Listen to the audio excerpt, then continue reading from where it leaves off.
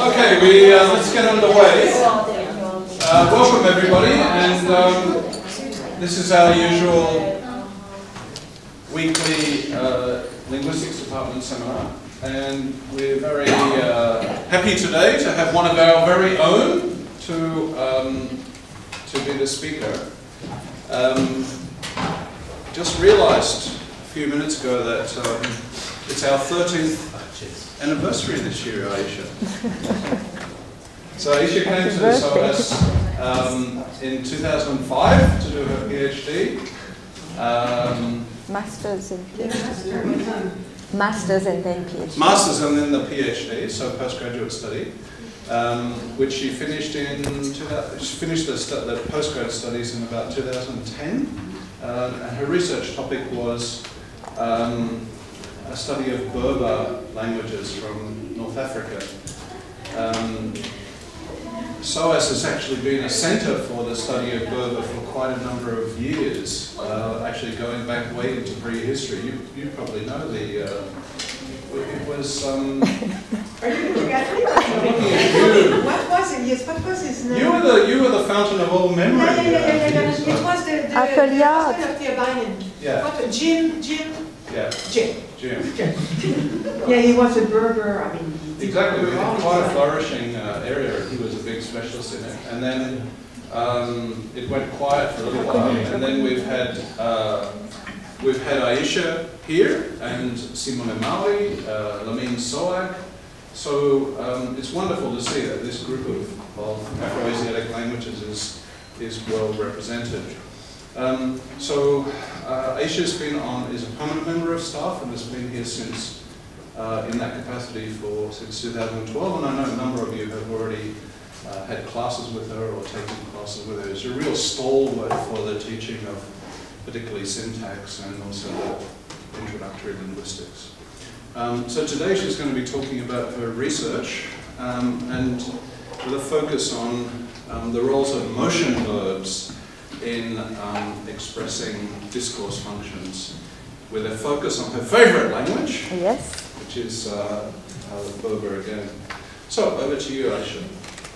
Thank you. Yes, so I'm going to be talking about a particular grammaticalization path, one that takes motion verbs and transforms them into markers of narrative discourse. And I'm going to be focusing on the verb ural in Taqbaylit, which is a Berber language, and like all Berber language, it's an Afro-Asiatic language. And this one is spoken in northeastern Algeria. So the verb ural in Taqbaylit canonically means to return or to go back, as illustrated in 1. And in some context, it can also have a sequential meaning, or it is translated by the speakers with a sequential meaning. So she cut his navel string, and then she bandaged the boy. So the verb ural is translated as and then. So I'm going to be talking about that, and this is really much research in progress. So I have a lot of questions and not a lot of definite answers yet. And everything that I'm going to be saying is based on studies of my narratives. I haven't done elicitation on the discourse function of this verb. So it's just based on the narratives. So my aims today are going to show that ural has grammaticalized into a narrative discourse marker. So a type of discourse marker whose main functions are to link sequential units of discourse in narratives, but also to show a speaker's opinion on how these units of discourse relate to each other, and particularly to mark new units of discourse or units of discourse that contrast with previous units of discourse. And I will suggest a possible grammaticalization pathway for the verb in Taqbaylit, which has not been reported before, well, as far as I know. And this pathway, I'm going to say, is that the verb encodes initially motion and then has grammaticalized into a marker of change of state, and then from the change of state meaning or the change of state construction, it has further grammaticalized into a marker of narrative discourse. So my talk is organized as follows. I will be giving a definition, very briefly, a definition of grammaticalization. I'll describe some of the main characteristics of grammaticalization. Then I will talk about the grammaticalization or the development of discourse markers. I will give a very brief, again, typological overview of the motion to discourse marking grammaticalization path. And then I'll focus on the verb oral in Taqbaylit. I'll give an overview of the verb. I'll discuss the discourse and morphosyntactic properties of grammaticized oral, and then I'll talk about some possible source constructions.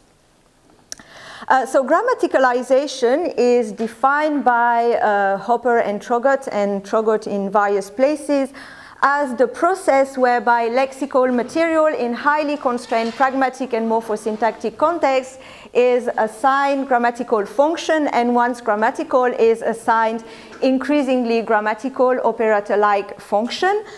So grammaticalization, although we often speak of grammaticalization of items, most of the time grammaticalization actually involves a particular morphosyntactic construction. So an item grammaticalizes from a particular morphosyntactic construction. Grammaticalization, so an item, as it grammaticalizes, yes, may undergo a number of changes. One change that often occurs, almost always occurs, is desemanticization, also called semantic bleaching. So the item loses some of its lexical meaning, and of course it gets a more grammatical meaning. An item may also undergo phonological reduction, also called erosion. It may undergo various degrees of decategorialization. So an item loses some of the characteristic properties of the category to which it belongs. It may be undergo context extension, so it may be used in more contexts. It may lose its syntactic freedom, and the construction which involves the item undergoing grammaticalization may undergo reanalysis. So the construction may change underlyingly, and these changes are not necessarily visible on the surface. So say that we have a source construction which involves two clauses. This construction may be reanalyzed into one clause. So two clauses become one clause. And of course, it's not necessarily visible on the surface. We can have an example of grammaticalization involving some of these changes. So the example is from Heine, 2014, and it involves the grammaticalization of the verb to use, as in 3a, he used all the money, into a habitual marker, used to, as in 3b, he used to come on Tuesdays. So grammaticalized used to has undergone desemanticization. It's a very difficult word to say for me. So it has lost some of its lexical meaning. It has acquired a more grammatical meaning, an aspectual one. It has undergone decategorialization, so it has lost the ability that all verbs in English have to be inflected. It's used to can be phonetically reduced, and it's used in more contexts. So used to is now, no, it's not used in more contexts, but it's used in other contexts. So used to takes verbal complements rather than nominal complements. Oops. Yes, so because yuhal is a motion verb and we're talking about the grammaticalization of motion verb, I thought I ought to say a little bit about the common grammaticalization pathways for motion verbs. So it's very common, motion verbs are very common sources of grammaticalization cross-linguistically, and they grammaticalize mostly into markers of tense, aspect, mood, or modality. So very often we have verbs like go and come developing temporal meaning, so they mark past, future, etc. Change of state as well. And they can also very often grammaticalize to mark clause level relations. So they grammaticalize into adpositions, marking path semantics, case markers, and very often they also grammaticalize into purpose markers, especially go and come. And well, more rarely, cross-linguistically, on the cross-linguistic scale, motion verbs can also grammaticalize into discourse markers. So a lot of the time it's the deictic motion verbs that undergo this grammaticalization, so the verbs like go and come. Some other verbs like return in Taqbaylit, it also occurs in Oceanic languages, and verbs meaning reach or proceed in some languages. These verbs grammaticalize to become narrative discourse markers, or they are also sometimes called textual connectives, consecutives, or discourse connectors. But I mean, these terms mean exactly the same thing.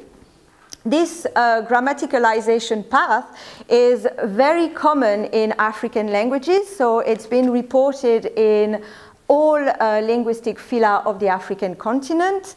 It's found more sporadically in other areas and in other linguistic families. So it's found in some Oceanic languages, a couple of Turkic, Dravidian, and one Romance language. It's a Spanish language from South America. I can't remember which one. So let's briefly look at what discourse markers are. So discourse markers are generally adverbs, so things like indeed, well, after in English. They don't have to be just adverbs, but mostly they are. They are defined by Traugott as categories which have their own syntactic slot and their own intonational properties. Their function is to mark the speaker's evaluation of relationships between sequential units of discourse, particularly between the current utterance and some prior discourse. The current utterance is minimally one sentence, but it can be a longer stretch of text. And the prior discourse can consist of an actual utterance or can be something that is contextually reconstructed. So an inference or a presupposition.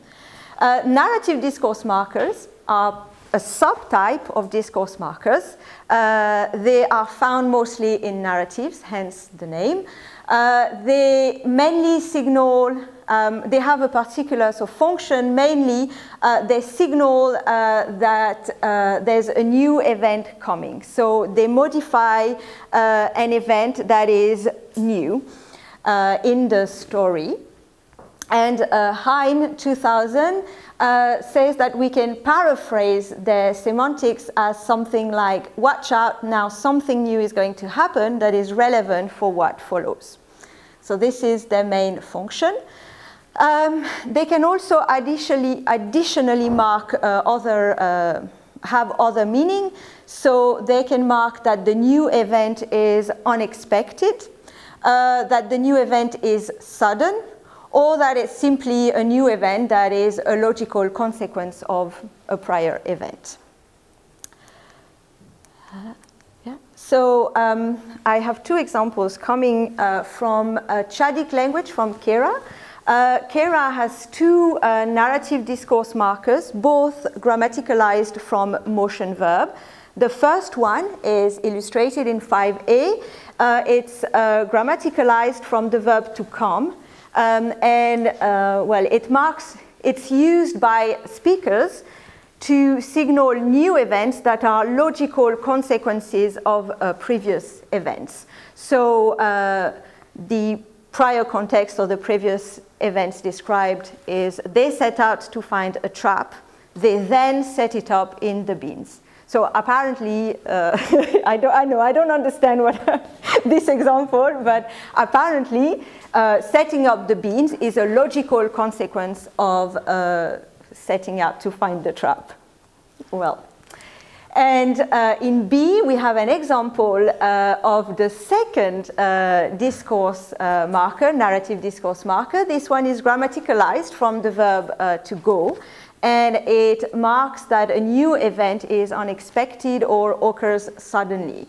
So the context is Hyena hung around chatting. Suddenly, she saw that the fish was no longer there. Again, it's unexpected that the fish is not there, apparently. Right, so now that the background is done, I can focus on oral in Taqbaylit. So as I said at the beginning of the talk, oral canonically encodes motion, and it's a return-shaped, it's a motion with a return-shaped path, as illustrated with a different example in 6. I went back to that place where I was staying. It's most often, it most often encodes a motion that has a return-shaped path, but it doesn't have to encode a return-shaped path. So in some context, it's just encode a simple motion. So in 7, a little bit after that came one boy on a bicycle. So this is an extract from one of my pair stories. And it's the first time the little boy turns up in the story, but the speaker uses come back. The verb yural, when it encodes motion, has the properties, the morphosyntactic properties typical of other verbs in Taqbaylit. So it usually carries an agreement marker, and this agreement marker has to agree with the subject NP if it is overt. So Taqbaylit doesn't have to have an overt subject, but if the subject is overt, then the agreement marker on the verb has to match with the subject that is overt. The verb, like a lot of the motion verbs in Taqbaylit, can also host a ventive clitic. So the role of the clitic is to direct the motion event to the direction of the speaker. So if the event is directed towards the speaker, a verb like oral can be modified by the ventive clitic. The verb is intransitive, and it is optionally followed by a locative or a directional complement, and this is what we have in 6. I went back to that place where I was staying, so to that place where I was staying is a directional complement. And the verbs, when it encodes motion, can inflect for different aspects. So in the previous example, it was in the perfective. We have an example in 8 where the verb is in the imperfective. She would come back to where all the women were grouped. Now, the verb oral is also used in a certain context with change of state semantics, in which case it's translated as to become. So we have an example in 9. He arrived, the poor man, he became yellow. So the verb, again, obligatorily agrees with a subject NP if there is an overt subject NP, like the other URL.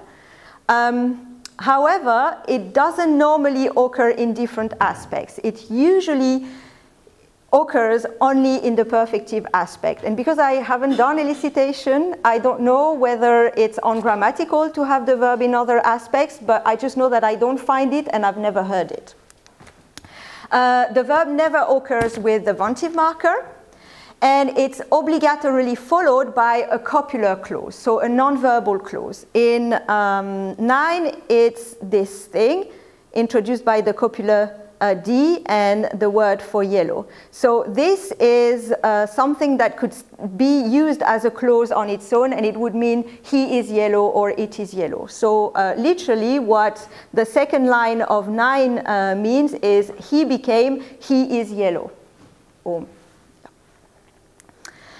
And now grammaticized oral, the oral which I think is a narrative discourse marker. In 10 we have the examples that I presented at the beginning of the lecture. She cut the navel string and then she bandaged the boy. So grammaticized oral does not encode event semantics as opposed to the motion oral and the change of state oral. It co-occurs obligatorily with another verb. This other verb is the main verb of the clause. It encodes event semantics and it carries the semantic load of the clause. Oral does not inflect for aspect, it's a bad way of saying it. It only inflects for perfective, so it only occurs in the perfective stem. And it cannot take the ventive. It inflects for agreement. And normally, the agreement marker agrees with the subject of the main verb, but it doesn't have to agree with the subject of the main verb. So in some context, I find that the verb agrees with something else, and usually that something else is either a participant that was mentioned in the prior context, in the previous events, and maybe a thematic participant of the main verb, but not its subject. So this is what we have in 11. So in 11, the verb oral here has the first person singular agreement marker, but the main verb has a subject agreement marker, which is the third person plural feminine. Okay, so they don't have the agreement doesn't match. The agreement matches the, oh, there it is, the dative argument of the verb, okay? And I think the speaker was mentioned, I mean, she talked about herself in previous sentences just before this example as well. Yes, so, so as I said, speakers translate grammaticized oral as meaning, as having sequential semantics, so as meaning and, then, and after, but they also describe other meanings and sources who have focus, which have focused, on this topic also describe other meanings for grammaticized oral. So another one is inchoative aspect. So it is often described in this context as marking the beginning of a new event. So start doing something. It is also described as having terminative aspect semantics. So I'm translating from French. So Chaker translates it as meaning in French finalement, which can be translated as finally, but, and it will be interesting, I think, in soon. But I think that finally in French has an unexpected meaning that finally in English doesn't have. So maybe that's why he translates it as finally, finalement. And it's also sometimes translated as meaning going back to doing something, okay? Right, so now here's why I think that oral has grammaticalized into a narrative discourse marker. Why I think it might be a narrative discourse marker. So first of all, the verb doesn't serve to link two conjuncts. So it doesn't link just one single clause with another single clause or one event with just one other event. What it does most often is that it links sets of sentences which describe related sets of events to other sets of sentences that also describe their own sets of related events.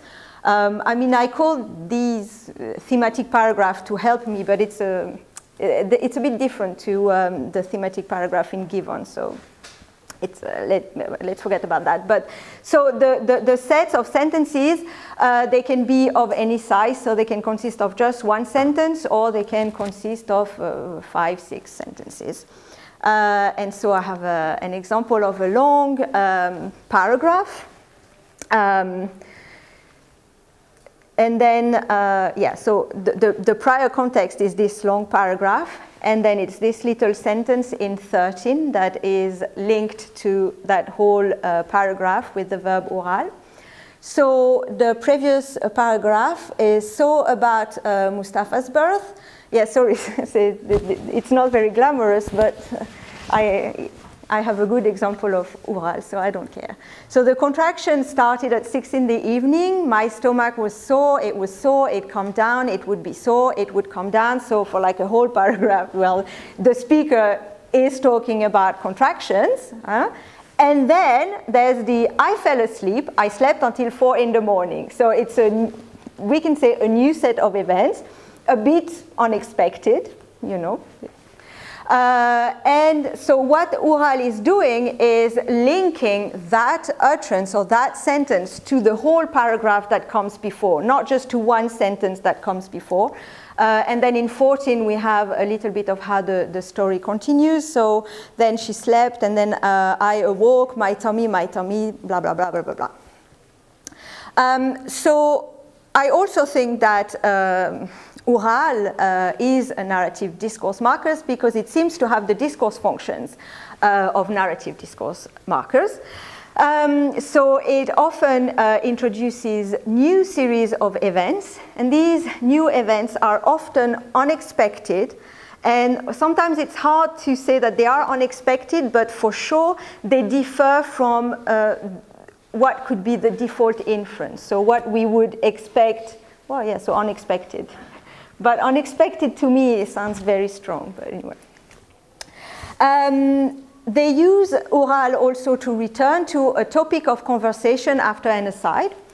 They use oral to introduce a new event that's very rare in my corpus. So they use oral to describe a new event that is the consequence or the culmination of previous events. And then there are contexts where it's hard to tell whether oral is here because it's describing a new event or just because it has an a different aspectual function.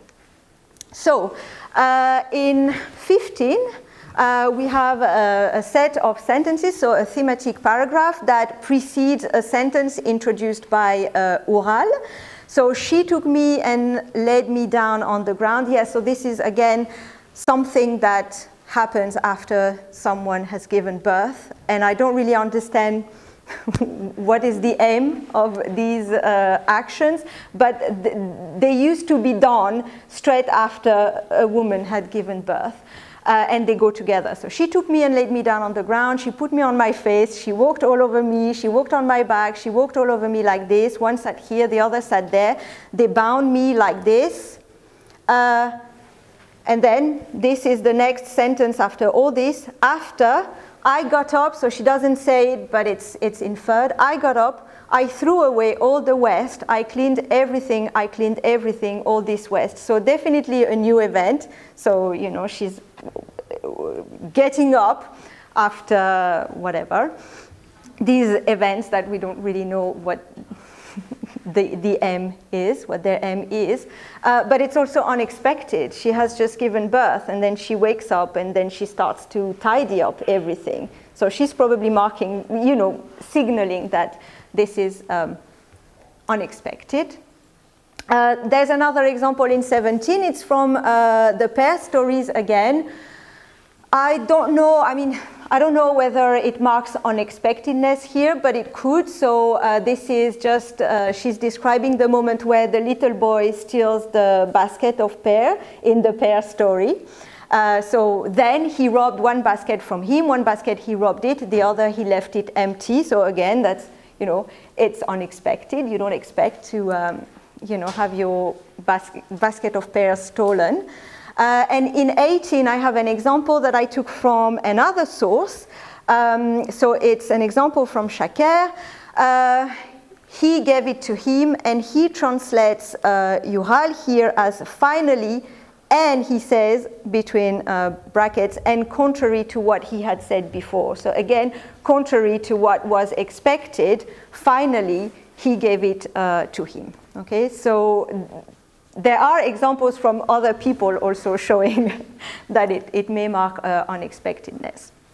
Now, I have very few examples, as I said, where the event, it's one event introduced by Ural, and it's usually linked to just one previous event, as we have in 19.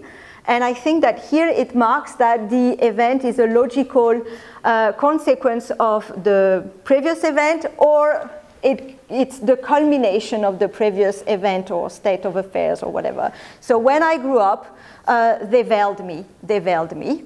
I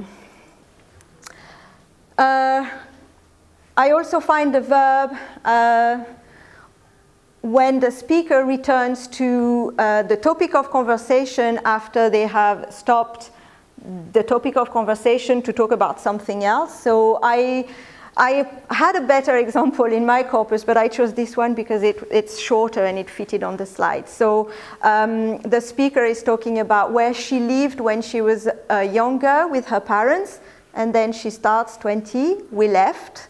And then she explains to me the war with France started, so that's why we left. And then she goes back to, we went to the conversation we left, we went to Briha, etc., etc.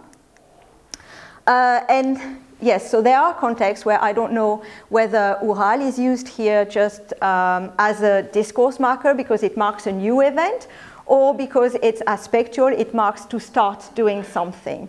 So these construction, oops, where are they? There. Yeah, they're a little bit different to the previous ones because the second verb, so the verb which follows Ural, is not in the perfective in those examples. It's in the aorist stem preceded by this particle, and usually this construction we find in infinitive clauses or purpose, subordinated clauses that encode purpose. Okay. So yes, so the translation of that event is I started to call Nunu, Nunu, it's a boy, it's a boy. So it's repetitive. So she called, she gave birth again. It's a different story, but it's another story of giving birth. And after that, she called her eldest daughter to say it's a boy. But she repeated it several times that it was a boy because she was happy maybe. And I have another example involving exactly the same construction. So the particle here with the verb in the aorist. The previous context is another boy went to him, another boy went to him, he lifted him, he brushed him, etc., etc. And then after that, even him started to pick his pears. So again, this is an extract from the pear stories. So a little boy, there's a lot of little boys in this particular example. So one little boy has fallen down and all his pears have fallen down. Several boys are picking up the pears, and one little boy, that's the one in 20, is helping this other little boy cleaning his stuff. And then the little boy who's helping him and cleaning his stuff then starts to help him to pick up his pears also. So there's a change. You know, he was doing something, now he's doing something else, he's picking up the pears. But I don't know whether it's because the event is repetitive, you're going to pick up the pears repetitively, or whether it's because it's a new event, it's not clear to see. Right, so these are the main discourse properties of Ural, grammaticized Ural. Now I would like to describe some of its morphosyntactic properties. So first of all, I'm asking the question, and this is when I don't have a lot of answers, but I have a lot of questions. So I'm asking the question of what kind of construction is the construction involving Ural plus the following verb. So are we dealing with multiclausal, a multiclausal construction, or a monoclausal construction? And what is the status of grammaticized Ural if we are dealing with monoclausal construction. So in some examples, we have evidence that the construction is monoclausal. So in 23, we find the verb oral with its discourse function. So that verb, we find it after, or kind of like embedded after an adverbial clause. Okay, so when I grew up, they veiled me. So the adverbial clause is modifying the verb to veil, and it precedes the oral. In Taqbaylit, and I think in other Berber languages, when we have multiclausal constructions, which is formed from a verb plus another verb in the perfective, which is the kind of construction where we find oral most often. In those constructions, we may optionally include the complementizer beli, which means that. So there's two examples of that in 24a and b. So 24a, I remember that Amira left at 12 o'clock, or I remember Amira left at 12 o'clock. Okay. In the oral plus verb in the perfective construction, we can never find the complementizer beli. So 25b, which is the version of 25a, when I grew up, they veiled me with the complementizer, is wrong. Yeah, actually, 25a doesn't have when I grew up. It's just they veiled me, sorry. And 25b shows that we cannot include the complementizer there. So oral plus verb in the perfective doesn't behave like multiclausal constructions involving a verb and another one in the perfective. Now there's also evidence that some constructions that involve grammaticized oral are multiclausal. So in Taqbaylit and in a lot of other Berber languages, there are multiclausal constructions which involve a verb, a second verb in the aorist form. So there's an example in 27. Us, we went down to the living room to sleep. So this is a multiclausal construction.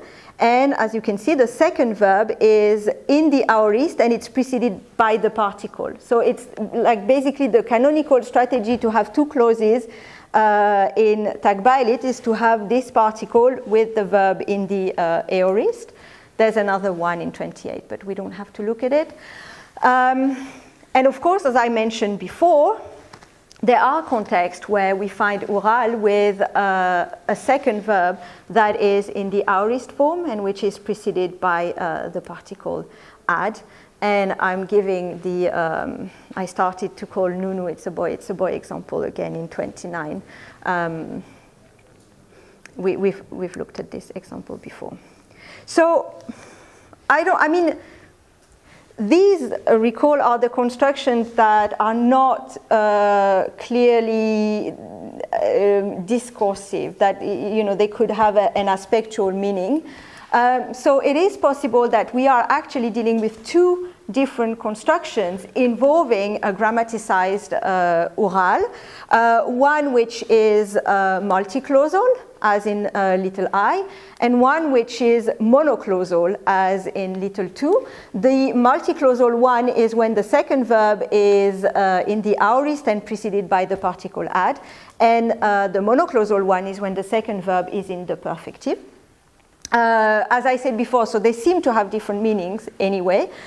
In the multiclausal construction, oral is partly grammaticalized, so it has undergone some semantic bleaching, so it's gone from motion to inchoative aspect, it's starting doing something repetitively.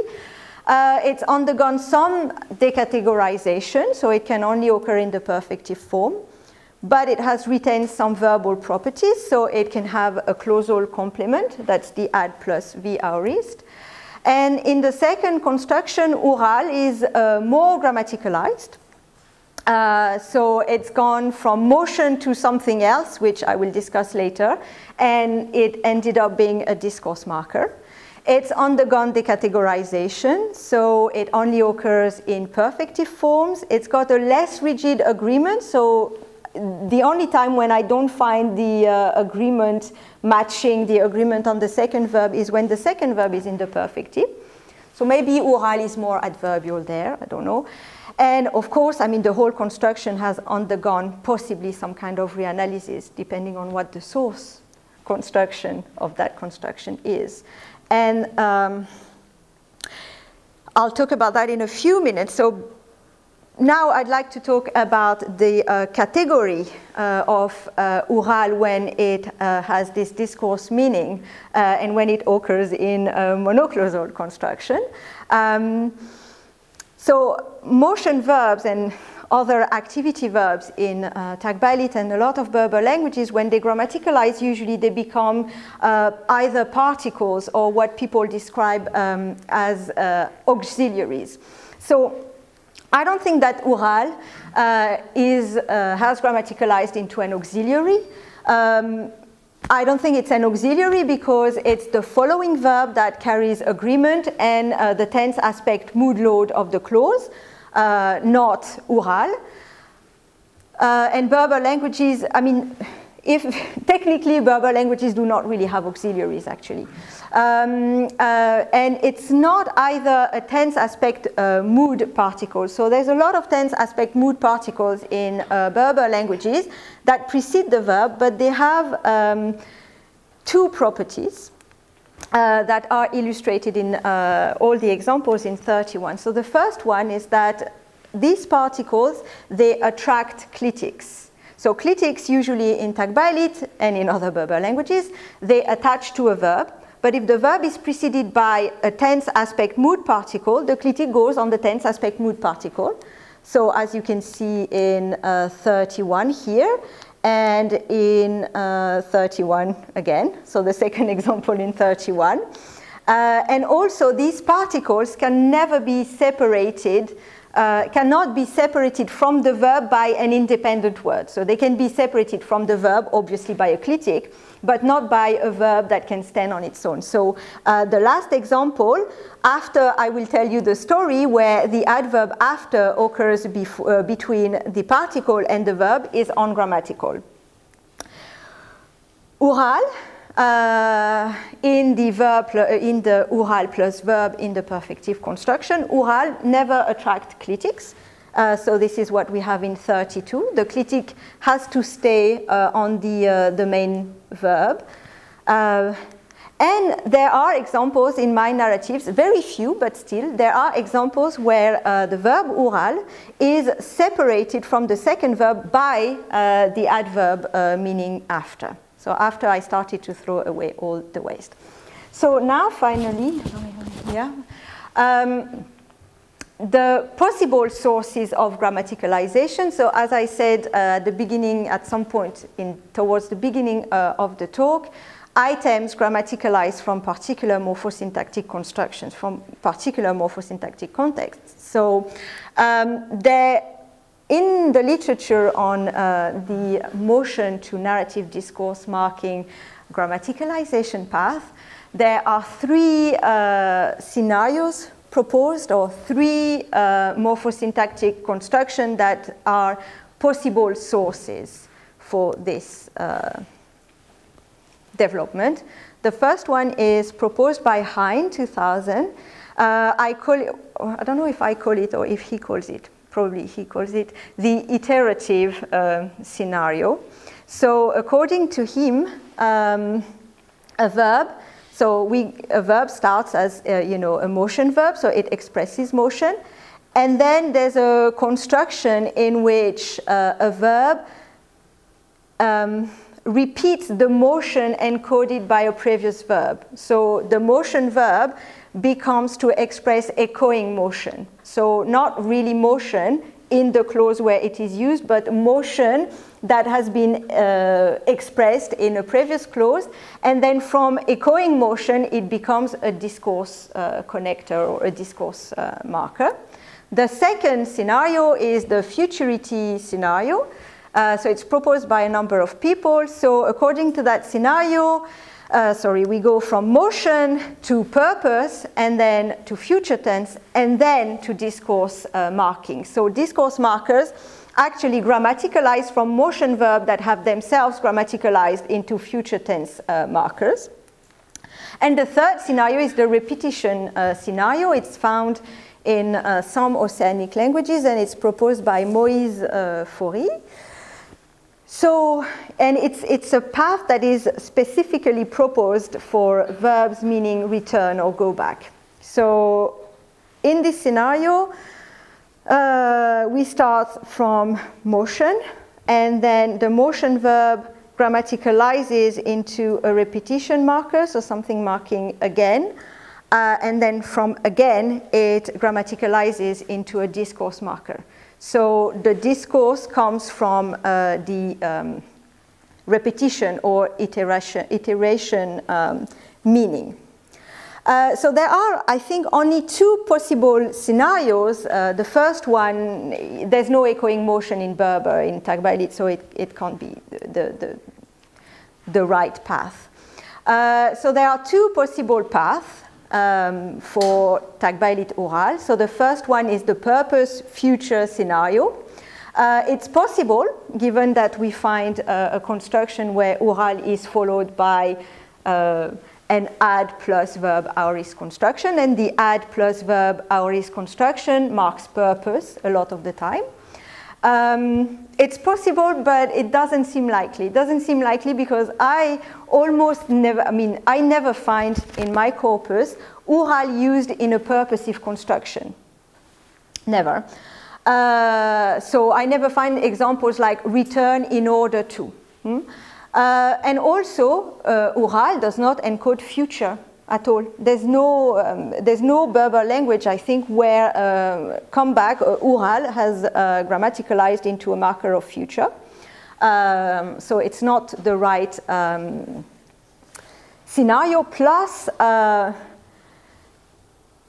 discourse oral precedes, well, the canonical oral that marks discourse functions precedes most often perfective verbs than aorist verbs. Okay, when it precedes aorist verbs, I don't know whether it's really discourse or whether it could be aspectual. And finally, it's not a good scenario for Taqbaylit oral. Because so items that are grammaticalized in Taqbaylit and in Berber that are grammaticalized from the verb plus add aorist construction, they tend to incorporate the add particle. So the end form incorporates the add somehow. So an example is the future particle, rad, in Taqbaylit Berber from Morocco. And so this form is a reduced form of he wants plus add plus etc. And you see the rad incorporates the add. Yeah, it's clear. So the second scenario is the repetition scenario. It's possible because some earlier sources describe a repetitive meaning for oral. So I found one example in a dictionary from, why is it coming like this? From 1901. So he went back to sleep. And so, yes, I wrote it like it was written in the dictionary. So that's why it's written in a different way than I do. So here, this is ural here. And ural means you know, the re-beginning of a state or of a new event, I think. Yeah, so it's possible, but in my data, I don't have these repetitive meaning of oral in my data, in my narratives. I don't find it, so, you know, I don't know. So what I would like to suggest is that the source for the discourse the narrative discourse marker oral is actually the change of state construction. Okay, this is how do you say, an intuition that I had a long time ago when I started translating my narratives, and I had this intuition before I found all the data talking about how motion verbs grammaticalize into discourse markers. So, you know, maybe I'm wrong. But if that's the case, then so the source of the discourse marker oral is the construction that I described at some point, where oral means become, where it expresses a change of state, and it's followed, sorry, not by a nominal clause, it's the wrong way of describing it, by a copular clause. And the copular clause expresses a state. And then, well, possibly from there, the verb oral still means change of state, to become, but then instead of being followed by a copular clause expressing a state, it's followed by a verb expressing a state in the perfective. So the reason I'm thinking about that is because it's very common in Berber to express states, or things that are expressed in English with adjectives. It's very common in Berber to express them with verbs. And to have the stative meaning, you need to have the verb in the perfective. So if you have the verb in the imperfective, then it becomes a change of state, okay? And then from there, so it's still expressing a new state. From there, you have oral occurring with any verb in the perfective, and instead of marking a new state, you mark a new event. I'm happy with that, except that I don't have evidence for the, the most important bit, the one in between. It's a shame, but well, I haven't looked. Yeah, so possible evidence. No, actually, I thought about one possible piece of evidence. It's, again, the example that I found in the dictionary from 1901. So he went back to sleep. What he translates as he went back to sleep. So this is the verb to sleep in the perfective aspect, I think. But the verb to sleep is a stative verb in Taqbaylit, at least in the dialect that I work on. It's a stative verb. So it doesn't mean he slept. Literally, it means he is asleep. So this is an example with a stative verb. So, but this is the only one I have to support my hypothesis, right?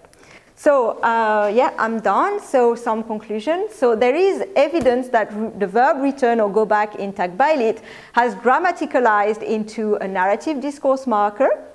Its main function is to link one or more new events to a series of previous events. There is evidence that some of the constructions in which it occurs are monoclausal. Oral has lost most of its verbal properties, but does not function as a particle or an auxiliary. It's not clear what its category is.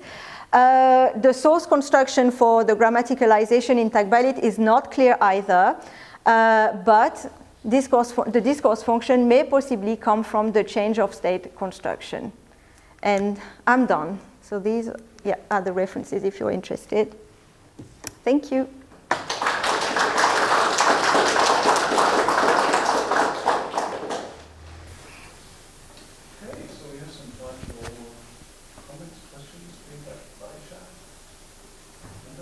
Sorry, I didn't understand enough about the effective verbs and states.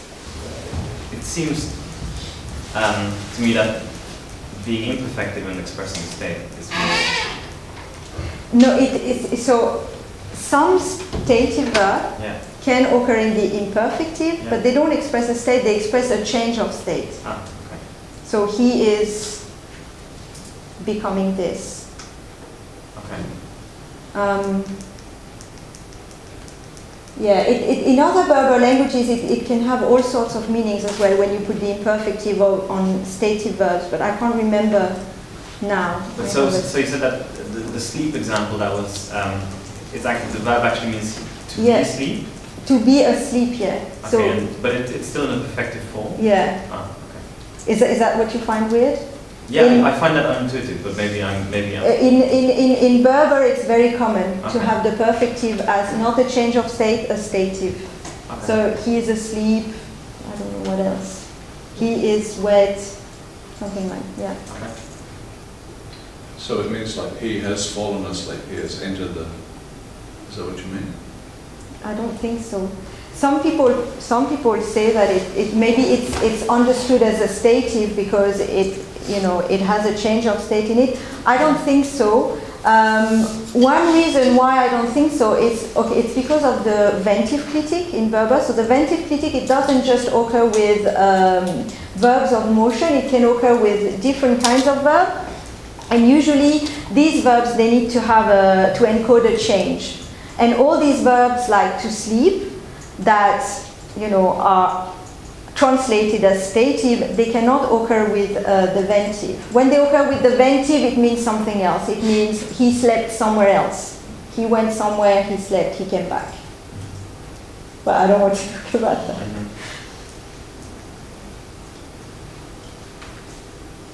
So I was going to go find the example, but it's taking ages. Yes?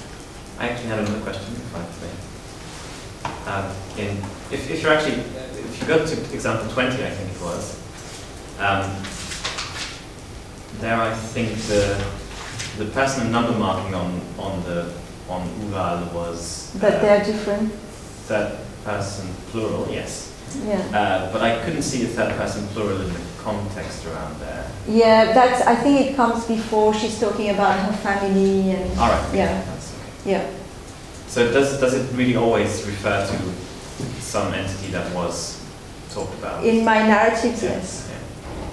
Yeah. In my narratives, yes.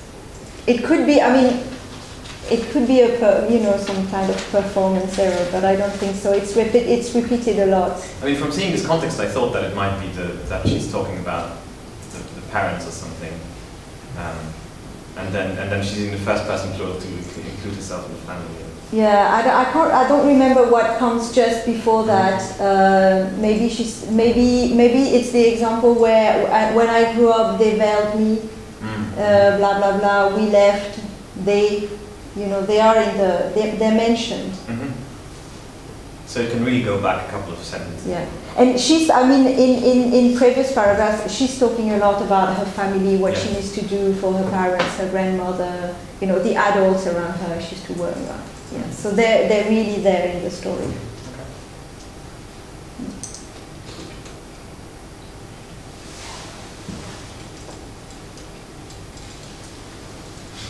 I'm curious about how frequent these constructions are. Have you looked at? No, I haven't done sort of like quantitative. No, I haven't. It depends on the speaker. So older it's very frequent with older speakers. So I've got a speaker that is, uses them a lot. She's monolingual and she's older. And then I have speakers that are bilingual. They speak Arabic as well. They don't use them a lot. And when they use them in the very sort of, it agrees with the following verb, and it's just a new event. And, But yeah, it's more frequent with older speakers that are monolingual. And do you notice any substrate influence in their Arabic that they would use? No, these are those that don't speak Arabic. Oh, but you said you had bilinguals. Oh yeah, but they don't use it. I mean, they don't use it that much. No, I haven't even considered, influence from Arabic.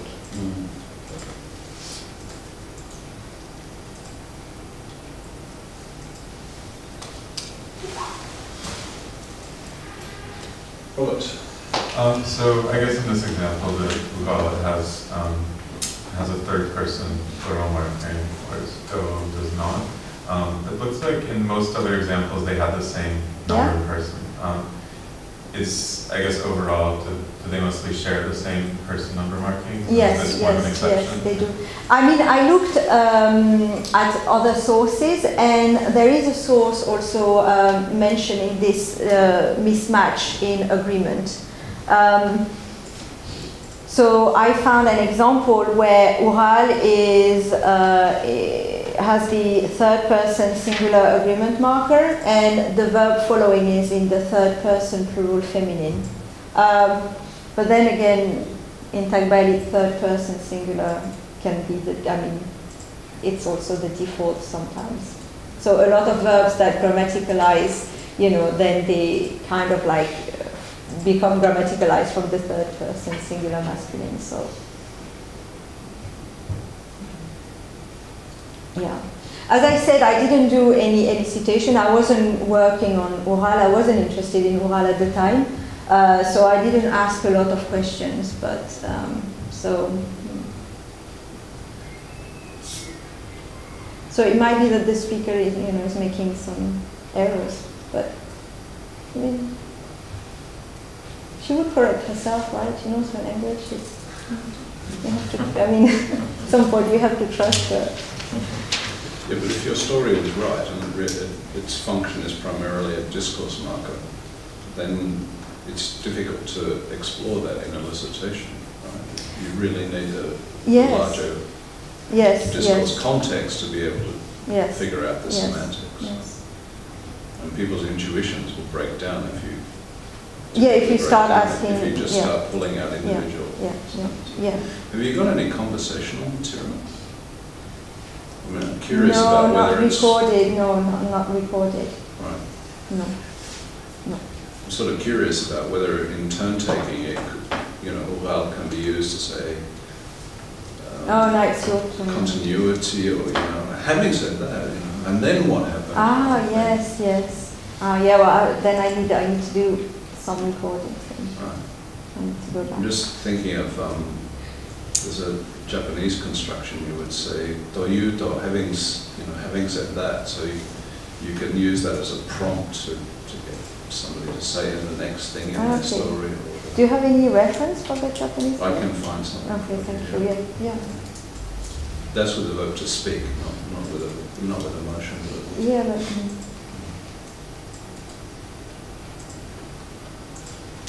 It's very interesting. I'm just wondering whether you have any speculations as to why younger bilinguals do not use ahal as the discourse marker. Do they use any other discourse markers instead, or? No, not very much. For sequentiality, sometimes they use the Arabic, but it's very rare, and it doesn't. I don't think that it has the same function. The Arabic is really after. But it's very rare. No, I don't know. Your question is a bit similar to Peter's earlier question. I don't know whether it's because it's influenced from Arabic, or whether it's because, I don't know, whether they're younger and, it's maybe young people don't use that. Maybe it's not cool. But younger people may actually create other kind of discourse markers and such. Yeah, I haven't looked at, yeah. There's language shift going on, so that younger speakers are less fluent in this or not. Because one of the things that we often see cross-linguistically is that the first formal structural sign shift is actually at the discourse level. So people, the discourses become less, Well, I don't know what the situation is like at the moment. I haven't been to Algeria for a while, but I think Taqbaylit is one of the strongest Berber languages, and there's a big region in Algeria where Taqbaylit is spoken as the everyday language. People. In outside of Kabylie, I think the young people speak Arabic more often, and they speak Taqbaylit if they have to speak to an older member of their family, like a grandmother, a mother that doesn't speak Arabic. But amongst themselves, yes, I think they speak Arabic. But outside of the Kabylie region, in the Kabylie region, I have a few friends, and I hear them speak in Taqbaylit amongst themselves. Yeah.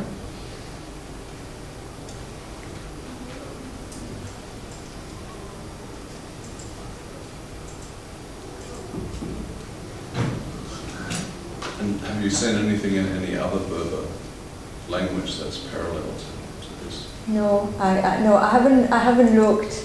And I don't think there's an Ural. I don't think it's. I'm not sure we find it in this form in other languages. But no. I looked at some sources like Crossman, you know, the grammars from Crossman, so he works on some Moroccan Berber. I didn't find anything, but I didn't do like a very thorough search. Yeah. We should tell Mariam to keep her eyes out. Yeah, yeah, oh yeah, please, yes. Yeah. Peter, can I just ask what you meant when you said one would shift and it would be the discourse? What do you mean? Yeah, so it's one of the indicators that you're getting shift going on is that people find it more difficult to organize and structure discourse. So what's the name? Who worked on Scottish Gaelic, Dorian, talks about stylistic shrinkage as being one of the first signs of shift. So the range of possible construction types that you get tends to shrink, and then the possible flexibility of the language, alternative constructions start to reduce, and you end up with more fixed kinds of expressions. So if somebody's telling a story, it'll be, you know, like the Cinderella kind of story, where we know that, you know, where we know what follows what and so on. So Dorian suggests that the first kind of step in language loss, language shift, is stylistic shrinkage, people not being able to have the full stylistic range of expression, and then eventually getting down to where they only know fixed expressions and their lexicon collapses and the grammatical system reduces. Okay.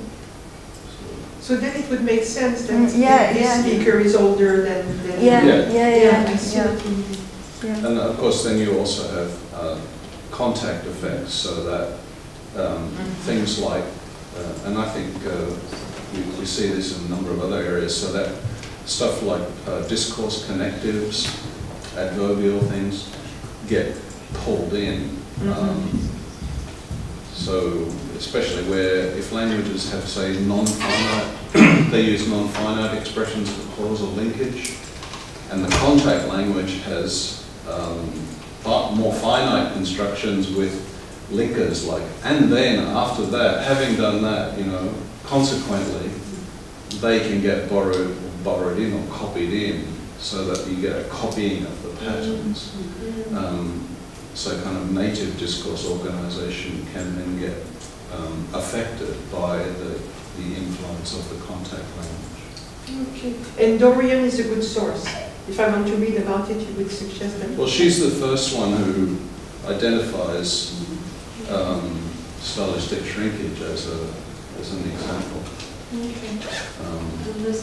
Book by Jones and Singh as well. Sorry? Book by Jones and Singh as well. Okay. Interesting. Thank you. Yeah. Sorry, Aicha. No, it's fine. Actually, it was interesting. I'm glad that. Just to give you an example, some of the languages I've worked on in Australia, you could find speakers who are fluent in the sense that you ask them, how do I say this, how do I say that? They can translate perfectly fluently. And they have conversations, they talk to each other in conversation, but if you sit them down and ask them to tell a story like Aicha, they can't do it. Because the genre of storytelling has kind of disappeared in a way. So the notion of having, you know, the style of storytelling, etc., has dropped out of usage. And the next step in that is then you become, the word order becomes rigid, etc., etc. Actually, I thought you were going to make I thought you were going to make a methodological point, which is that to really capture, you know, to understand this. And you said there's many mysteries yet, but to attempt to do that, you need discourse material, you need narrative, you need conversation. And simply going for translation or doing elicitation or grammar checking won't actually lead you very far. So it's sort of methodologically, from the point of view of studying these things. It's good to have narratives and not just elicitation. Even if it is pair stories. You know what to do this summer, Aicha? Yeah, actually, yeah. And I really like this language shift and discourse thing. Yeah, it's interesting. Yes, Very because I see that in Chiac, you know, this sort of old French, and now it's really switches to English French. And I see that, you know, they speak like it's so simple. So that's why I'm curious about what you're saying. Yeah. I mean, the way they tell a story, it's like, you know, baby talk. So that's nice. Yeah, that's good. Okay, well, as is our usual practice, we'll head over to the UCL, Institute of Education bar. So if you'd like to join us, join Aicha and have an informal conversation about things, please come along. So let's thank her for a really interesting talk.